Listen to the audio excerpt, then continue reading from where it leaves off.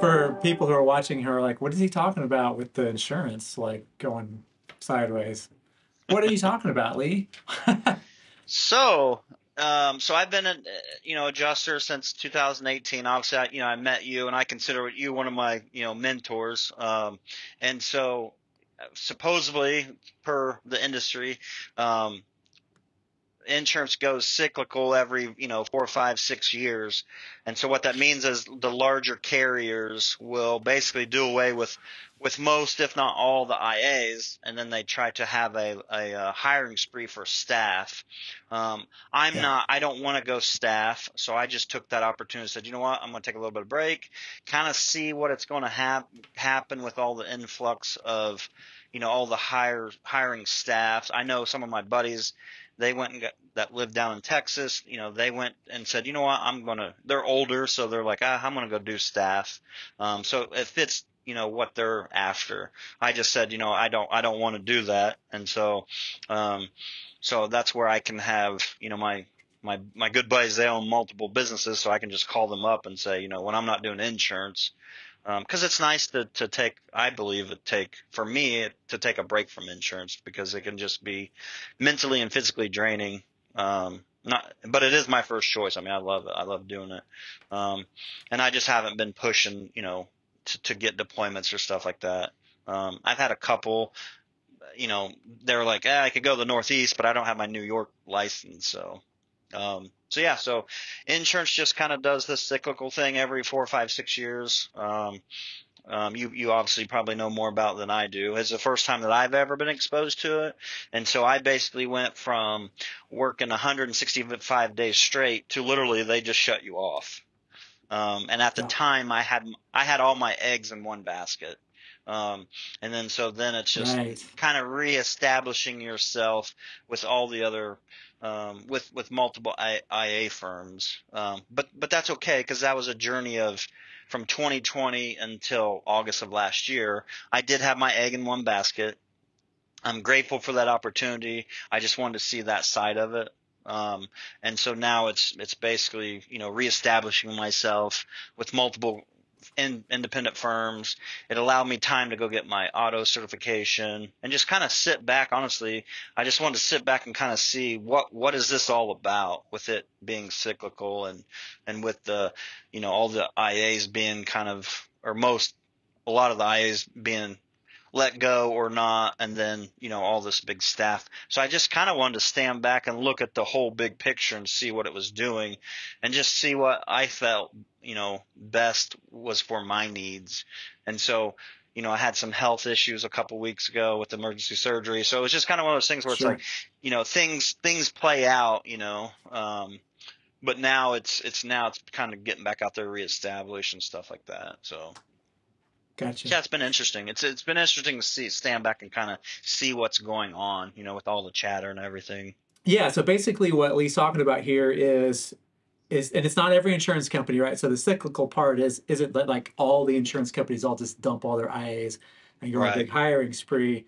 It's really like kind of within these companies, and I think it's I did the same thing. I had my all my eggs in one basket back in 2014, 2015 ish, and the company that I was always working for, that I'd worked for like 12 or 13 years, they did the same thing. We got, and this was absolutely heartbreaking. It was like May, and got deployed to a big hailstorm in Omaha, Nebraska, which is one of my favorite places to work, and got 40 claims. Everybody got their first 40 claims. And I was like, pushing into the to the end of the first week, and I'm about done with all my claims. And normally you get a big chunk, and then you knock your pending down, and they give you another big chunk, and it just goes like that it can go for weeks and months, right? And I'm like, I'm closing these claims. I closed 26, closed 33, I've closed 38, and I'm like, I'm just checking my pending. There's nothing else there. There's no new claims. So I called my manager, and long story short, they did the same thing. They sent out a mass email to all the IAs and said, hey, you know, we just wanted to really thank you guys for coming out and helping us out with this cat and everything. And I'm like, I haven't been here for 5 days, and they're sending everybody home, and Yeah. I was not pleased with that situation. So there's a little bit of danger there. You know, you can get snuggled in with the company and like get really comfortable. And I knew all the managers at the carrier, and I knew all the managers on the I firms. You know, the whole team, right? And they're like, this came down. They were like, sorry, you know, this came down from like HQ.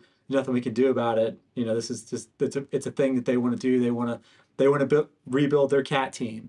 And really, what this kind of comes down to is that they might get a new CEO who wants to like, you know, make their name, and like, you know, or they get like a big leadership change up and they shake everything up, right? State Farm does this periodically. They do reorganizations, right, where they have all these claim offices all across the country, and then they close them all down, and then they reopen them, and they close them, and they hire a bunch of people, and then they fire a bunch of people, and it's all somebody poking, you know, cells around an Excel spreadsheet saying, hey, you know, we could save $37 million if we just did this, right? Happens. It happens good times, bad times, you know, there's no real rhyme or reason to it. So it's not like you can say, well, every 6 years, or like, you know, if the stock market's doing this, then all the carriers are going to do this. Or if it's no storms, they're going to do this. Or if there's a bunch of storms, they're going to do that. Right.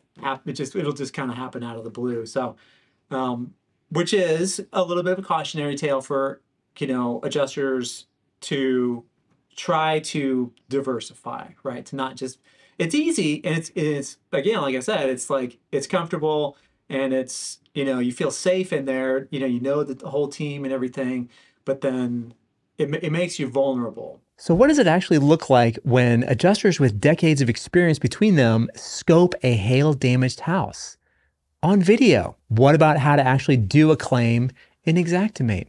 What is SimBility, and how do you even get started in it? What if there was one place, one huge and expanding library of property claims adjusting videos showing how it's done? What if there were also complete Xactimate certifications, as well as the latest and most up-to-date Xactimate mobile training? You know, what if? What if the dream was a reality? Get started for free binging all the desk and field claims adjusting videos you can stand right now at AdjusterTVPlus.com. Think of it as a virtual ride-along. Speaking of ride-alongs, click here to get right along to the next video. Because it's a, well, do you see how it's a pun, you see? Ride along. Get it? Right. Just move right along. Versus ride along. It's right along. Get right along to it.